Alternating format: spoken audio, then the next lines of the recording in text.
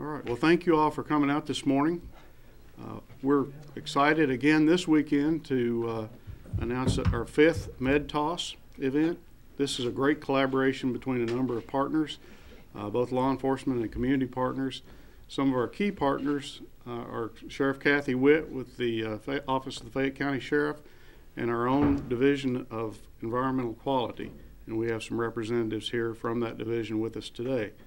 For the past 2 years, we've helped citizens to safely dispose of unwanted medications. We're extremely proud of the record and proud of the results, and we hope that this Saturday, September 29th, will be the most effective event that we've had thus far. Why should you participate? There's several reasons, but I want to highlight 3. It provides an environmentally safe way to dispose of old medications. It could save the life of a small child or a pet. It helps keep pills out of the hands of thieves and abusers. All of those are extremely good reasons to bring your medicines out and participate in MedToss. I would encourage all of you to participate.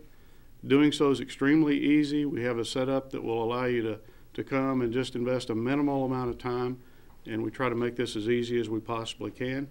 To talk more about that and to talk about the details of the event this Saturday, I'm going to introduce Lieutenant Michelle Young with our Special Investigations Section.